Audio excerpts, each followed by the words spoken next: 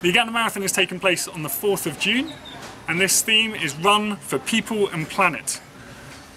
Because as we protect the planet, we're also protecting the people that live on the planet. So everything you do for the environment, you're also doing for people. So run for people and planet. It's taking place in Masaka, starting at 7 AM from Liberation Square.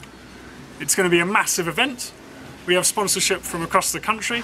We have runners coming from across East Africa and across the world, with every continent on the planet going to be here in Masaka on the 4th of June. Having this marathon shows really the work of people and planet uniting together so that we are solving the common problem, which is environmental degradation and also plastic pollution along the shores of Victoria, along the areas in our community, along the markets and the road.